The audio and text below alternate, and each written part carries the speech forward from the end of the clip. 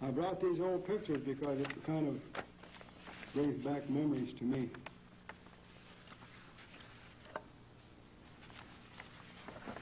Now here's a picture of little girls with what they call their doll babies. And I knew some of these little girls. I think this one here was a Shields, Amelia Shields, and Long Chase and so forth. But they have their little what they call doll babies because they're learning how to become mothers.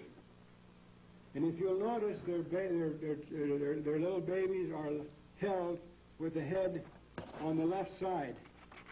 They held the babies with the head here, this way, because they realized that the little baby had been within the womb of their mother for 9 months. They could feel that heartbeat going boom, boom, boom, like that. And they realized that when their children were born, that they would hold their babies in the same fashion so that they'd still hear that heartbeat, boom, boom, boom. So it wouldn't be quite a shock. Well, now today, what do we have? I think a lot of the problems that our kids have today is they're not mothered properly. And I may be wrong because I'm a man, I'm not a woman. But what they do, they take a kid and they send the mother into a room and they take the baby away from her, stick him in some sort of a crib thing, and then she gets to look at him through a glass. In the old days, when that child was born, it's like in nature, the mother was the first one to get its hands on that baby. She'd take that baby and hold the baby like this, where the heat from her body, the sound of her heart, that journey was not such a terrible thing as the delivery from that womb, where it had all the care, the love, and the tenderness that any man could, any person could have.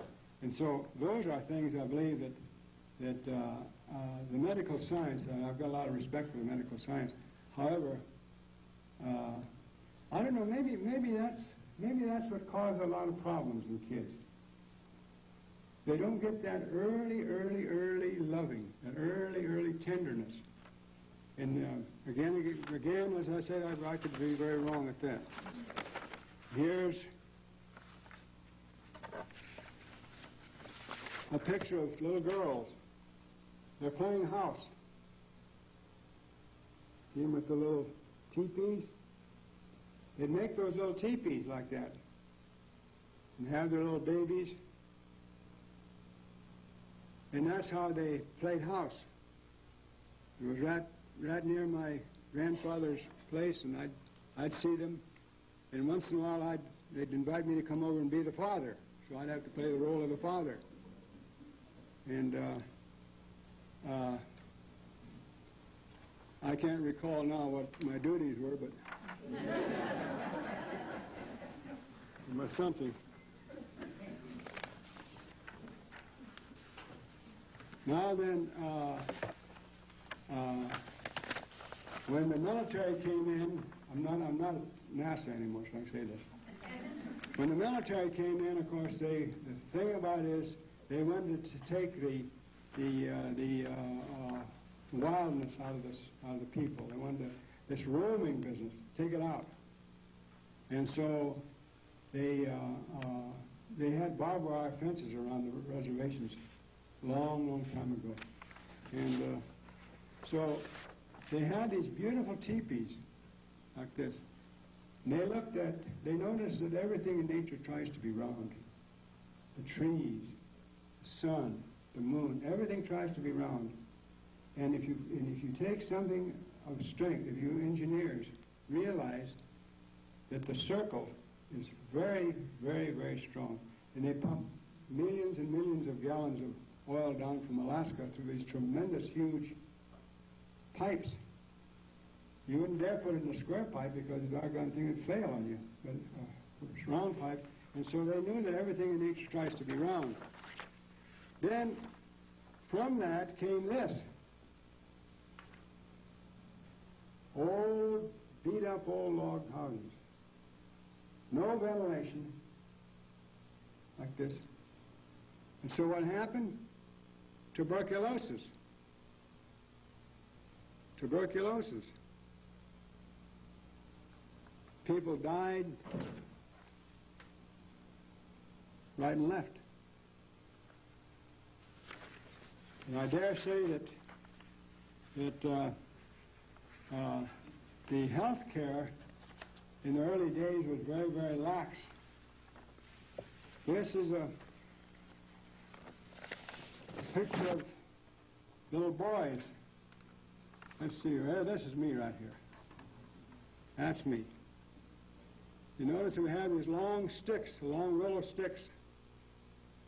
And out in the high plains country, we have the soil is called gumbo, or clay. And you get that clay when it's kind of, well, they have clay down in Georgia. It's sticky.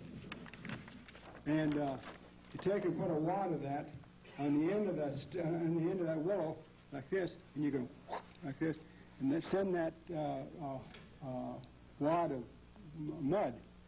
So we choose sides. We choose sides to play this game because, you know, we're going to be warriors. So we'd sneak on like this, and some guy will whack like this, and whack! Get a great big piece of mud in your forehead. But the idea was that if you got hit in the head or in the chest, you had to fall down. You were dead. However, if you got hit in the arm, then you could run around with one arm down this way. And then at the end of the game, the one who had ended up by, the one standing up left, you might say, was the winner. Sammy Red Eagle's mother, Grandma Red Eagle, and she was a young person, carried her little niece all the way down from the Canadian line on her back, and she had a bullet in her leg that was never removed. And so she lived. When she was a little girl, 13, the military had driven our people, she was with Sitting Bull's bunch, had driven them all up into Canada, the grandmother land, we call it Canada. And when the disturbance was all over, and I don't think the government could afford doing it any longer. It was a matter of money.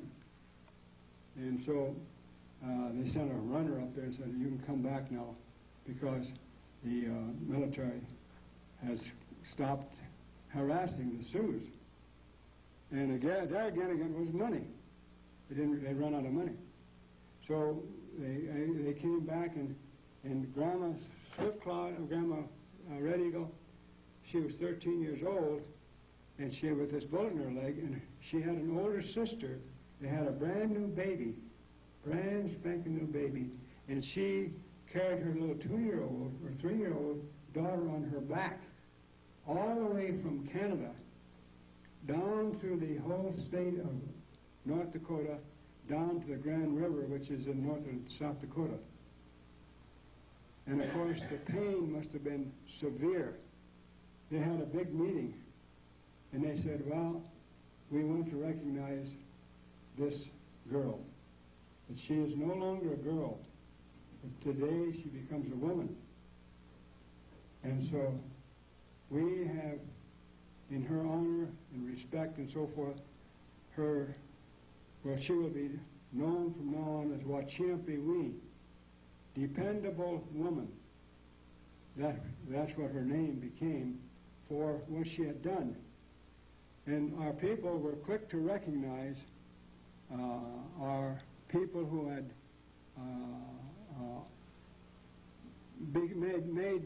made life better, so that as a people we could enjoy what was left of life. A man that was so revered by our Sioux people was this man here. He looks like a linebacker for the Chicago Bears, you know, big fella. His name was Gall, P.Z., Chief Gall. Chief Gall was the one who had led the Sioux against Custer. And a lot of people, although he wouldn't admit it, said he was the one that killed Custer. But he lived just below us, and he was the most gentle, kind person. And I believe that in today's society, you'll find the men who are really, really men. I mean real men. Big, stout, and so forth like that. They're probably the most mild, the most loving, look after their little children and so forth like that. But boy, they're the guys you don't want to get mad, because if you do, wow.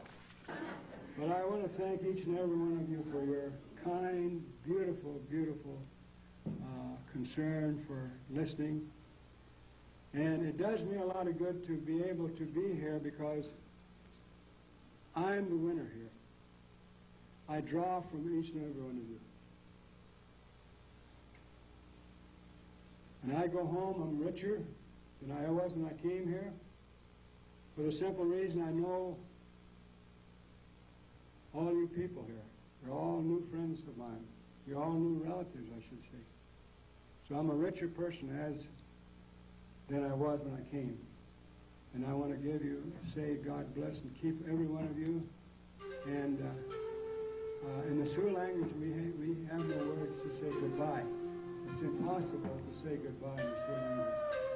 Instead of saying goodbye, we have a term that says, Doksha ake wachinki delo, which means at another time, in another place, we'll all be together again. Thank you very much.